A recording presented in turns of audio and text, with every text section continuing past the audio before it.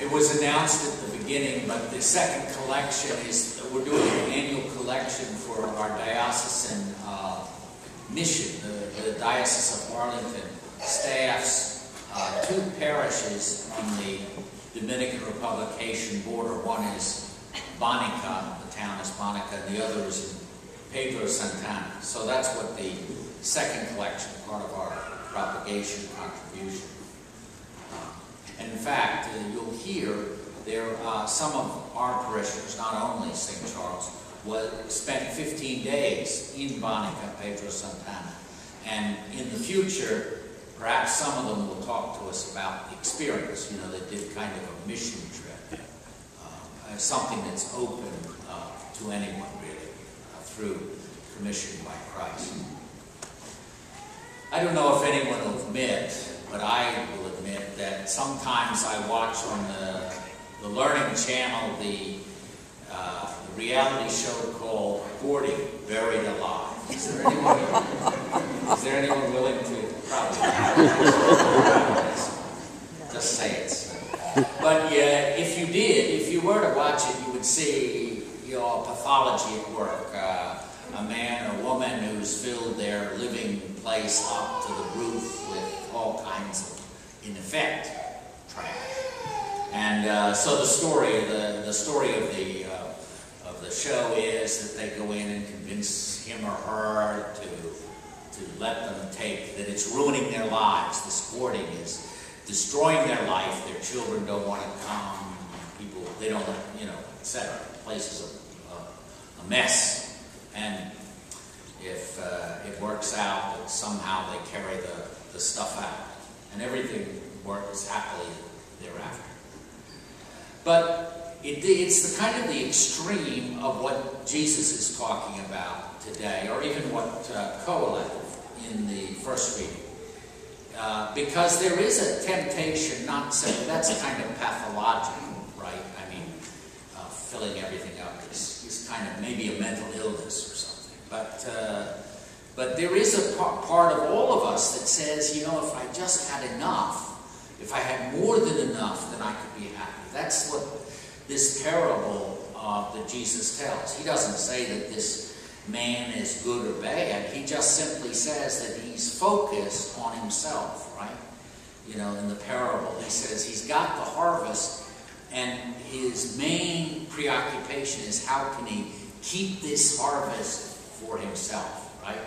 And he's got a problem, as you heard, that his barns, his storehouses aren't big enough. So his solution, true American solution, is build a bigger storehouse so that he'll have more. And then he really will. He says, now I have it. Famine next year, I don't have to work. I've got enough. Well, you know the end of the story. But there is a temptation on all of our part to say, if my IRA were just big enough. And you read the Washington Post business section, you say, you should be, all you 25-year-olds, you should put the money away, and stuff. And I think it's true. I'm not saying that it isn't true. But it can become so easily an obsession, right? It can become a dominating. So as Kohelet says, that he says, his days are sorrow and grief for his occupation, this person who's working. Even the night, his mind is not at rest. It begins to destroy everything. That's what Kohelet. And Jesus instead wants to give us a real liberation. He wants us to live in a different way. It doesn't mean that we don't, make our bed or go to work or cook our dinner. But it does mean that we're not dominated by the concerns in such a way that it drains our life away of all of its joy.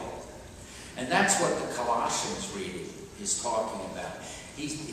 Paul is saying, we were raised with Christ, and he died for us to set us free from these kinds of obsessions. He names some. He names from immorality, impurity, passion, evil desire, and he says greed, that is idolatry. You could fill in other blanks, of course. This is not an exhaustive list, But there's so many ways that you or I can try to fill in the emptiness in our life. What Paul says is the only real way to do it that fills you with joy and really liberates you is if you put on the mind of Christ. He says, and not only does it free you from self-concern, you can stop lying, as he says, to one another, since you've taken off the old self with its practices and put on the new self. In other words, it is your and my birthright in Jesus Christ to have that kind of freedom, to have that kind of joy in our lives.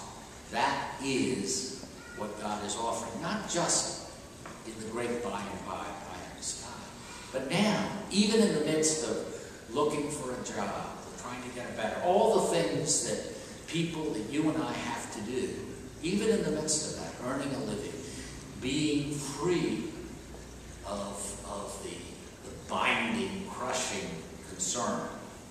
And even I love the way the passage in Colossians ends, because it ends in a very radical way. He says, you put on, which is being renewed for knowledge, in the image of its creator. And then he says, here there is no Greek or Jew, circumcision or uncircumcision, barbarian, Scythian, free, slave or free, but Christ in all, is all and in all.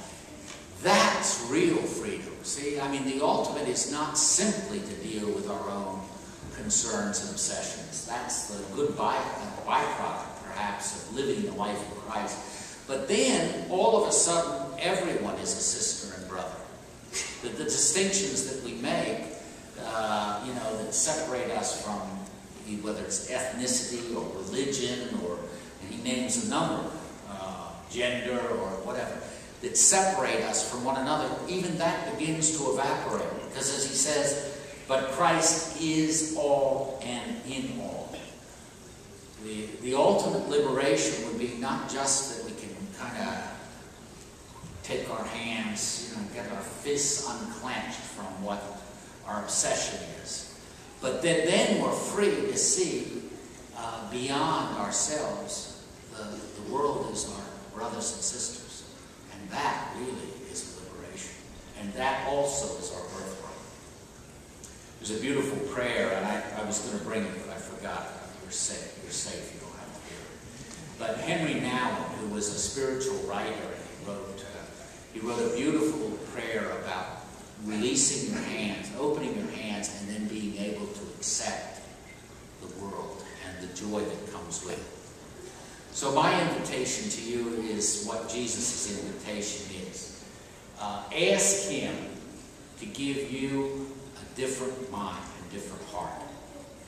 Make that part of your prayer tonight before you go to bed. And then expect him to begin to answer it on Monday morning, tomorrow. Put it before the Lord and say, Lord, I'm obsessed about this X, Y, or Z. Or I'm not fully liberated. I need that liberation. Look, let's put the Lord to the test today.